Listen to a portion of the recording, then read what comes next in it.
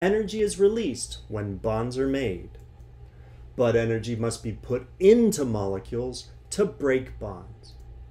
If there's more making than breaking, then a reaction will be exothermic, and we can use the heat evolved to raise the temperature of what remains after reaction. So let's use this information to calculate the final temperature after the reaction of magnesium nitride with water to form nitrogen, hydrogen, and magnesium oxide. We're going to start off with 15 grams of magnesium nitride and a kilogram of water for a system that's held at 300 Kelvin and a constant pressure, call it atmospheric pressure. We know the heat capacities of all the components and the enthalpy of reaction. Notice the reaction is highly exothermic. So, as always, start with a balanced chemical reaction. And a balanced chemical reaction includes all of the phase designations. Once we have a balanced chemical reaction, we can determine what the limiting reagent is, which in this case is going to be magnesium nitride, because the quantity of magnesium nitride is far smaller than the quantity of water, with a 1-to-1 stoichiometry here between those reagents. So magnesium oxide is our limiting reagent, and water is available in great excess. The amount of water is going to be decreasing just a little bit with lots of water left over. All of the magnesium nitride reacts, and therefore we can determine the moles of N2 remaining afterward, just a half from the stoichiometry of reaction, times the number of moles of magnesium nitride that reacted, whereas the quantity of hydrogen and magnesium oxide, those will be the same as the number of moles of magnesium nitride after complete conversion. So we know the composition of the system, and now we can determine the heat evolved in the reaction. Remember, the heat evolved at constant pressure is equal to the enthalpy change during the reaction.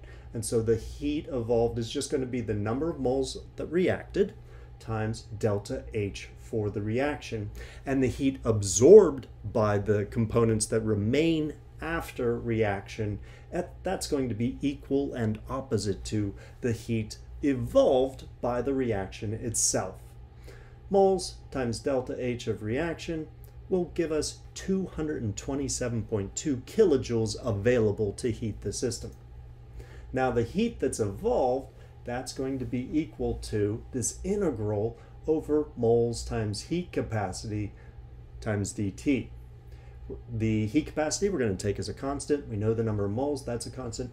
That's going to come out of the integral, so we get a nice simple relationship. The heat evolved is going to be equal to the number of moles times the heat capacity times delta T. However, we have multiple components in our system, and the heat's going to be distributed over all of these components. They're in contact with each other. They have good thermal contact, so delta T is the same for all of the components, but the number of moles and the heat capacity will be different for each one, so we've got to sum over those.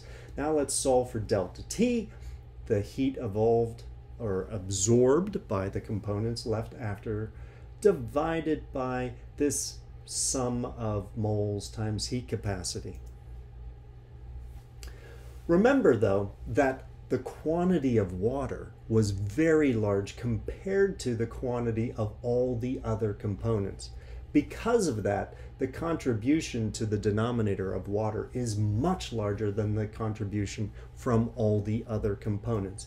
And in fact, within the accuracy of our system, within the accuracy of, say, 3 significant figures, if we took the initial temperature as 300 exactly, and we add to that 54 Kelvin, we're going to get 354 Kelvin as our final temperature, regardless of whether we considered the contribution from all the other products, or whether we just took the contribution from water, because water is available in such large excess. So we're easily able then to calculate the final state of the system, both in terms of its composition and temperature. The final temperature, 354 Kelvin, And notice a very good reason to perform reactions in solution with a large excess of solvent is to dissipate the heat of reaction from exothermic reactions.